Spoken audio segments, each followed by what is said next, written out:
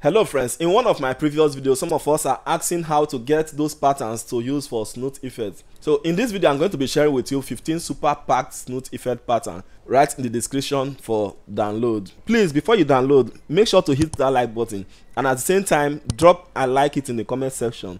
And if it is your first time on this channel, please do me a favor by hitting that subscribe button. Not just hitting that subscribe button, also ring the notification bell so that you don't miss any of the next video. Without wasting much time, let's get into Photoshop and see how you can make use of them. So we have image 1, image 2, image 3, image 4. So these are the patterns. Let's take this first one. So let's drag this and drop it onto this image. So we have to spread it like this, not too big, depend on your liking. Then hit OK. Then you have to hold down our control and pin this edge and drag it towards the direction like this. This is to create a little perspective. Let's just assume that the light is coming from this part. The light is coming from the right part. So you can hit OK like this. Then you go to blend mode and choose screen. Then you can see the thing is already beautiful. So I have to select the image, go to our selection tool, then we can click on select subject.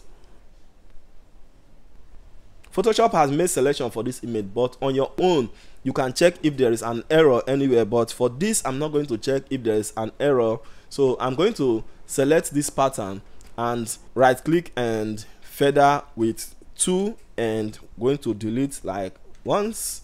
So you can see how it's looking now. We have to use our Ctrl D to deselect. If you check the pattern, it's very sharp and we don't want it to be that sharp. You can go to your filter, blur, then Gaussian blur. You blur it a bit like 5.6 or let's say 5.4 should be okay, and hit OK.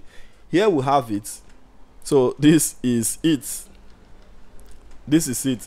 This is before and this is after. Isn't that amazing? So let's go to another image. Let's do away with this for now and go and bring in another one. So we can bring something like, let's bring something like this. Okay, let's bring in this one. Let's bring in this one and open it.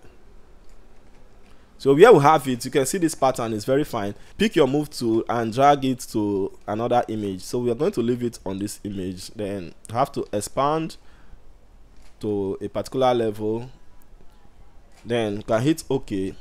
So you can go ahead and click on the blend mode and choose screen.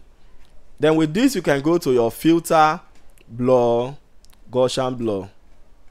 Then like this 5.4 is still okay. So I really don't want my background to be sharper than my image. So I'm going to hit OK for this 5.4. Then select the image, go to selection tool and select subject for the image. So as you can see, Photoshop has made the selection. We have to make sure the pattern is selected. Then we'll right click and feather with 2.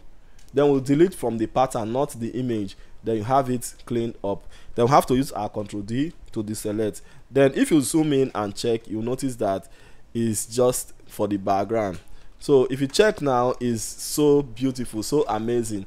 If you know that this stuff is too bright for the background, you can go to your opacity and reduce your opacity to your liking.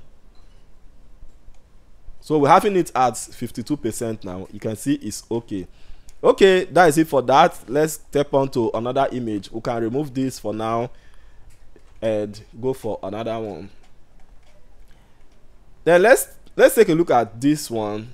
Okay, let's take a look at this one. Let's open it.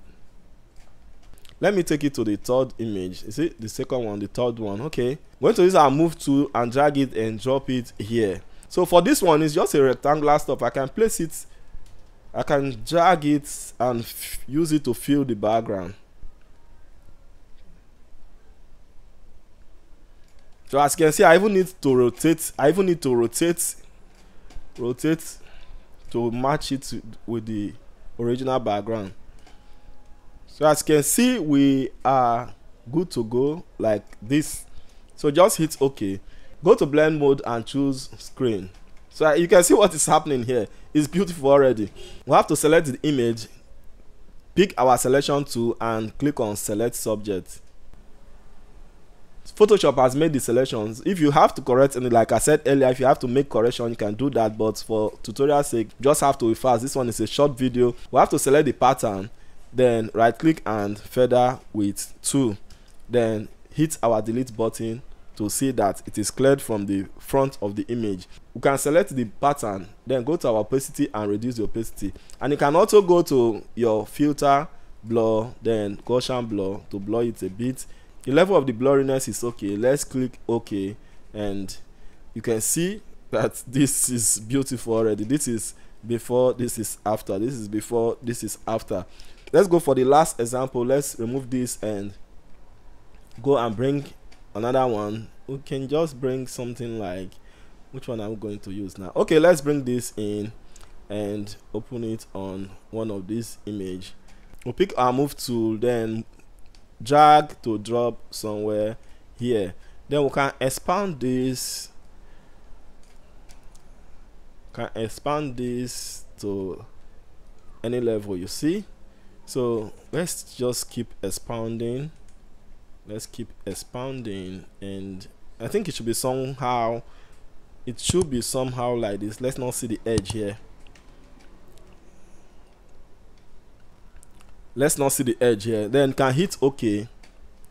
Then this is what we got. So you have to go to your blend mode and change it to screen. With the pattern selected, you can go to filter, blur, then Gaussian blur. Then the level of the blurriness is not okay. Let's increase it. Let's increase the blurriness because of the how blurred the background is. Let's increase the blurriness. I think it's okay like this. Then we can hit OK. 13.9 is okay. Then hit OK. Select the image, go to pick selection tool and select subject. The selection has been made. You have to right click, feather with 2, then hit OK. Then select the pattern and hit our delete once, and you can see then we can use our Ctrl D to deselect. Then if you check it, you'll notice that we have a different background entirely from what we normally have. So let's see the before and after. This is before and this is after. This is before and this is after. So amazing. Then let's check the next one. This is before and this is after. This is before, this is after. The other one, this is before, this is after. This is before, this is after. Then the last one, the first one, then this is before, this is after. This is before, this is after. Isn't that amazing? So friends, check the description below, download and enjoy. That is it for this video. If you find it interesting, helpful and useful, please make sure you leave a like, and also leave a comment below telling us the area it has helped, the area it has not, and the area we need to improve on. Like I said earlier, if you are new on this channel, please do me a favor. Do me a favor by hitting that subscribe button.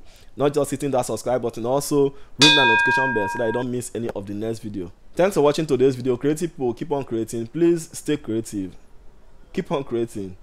See you in the next one. Bye for now.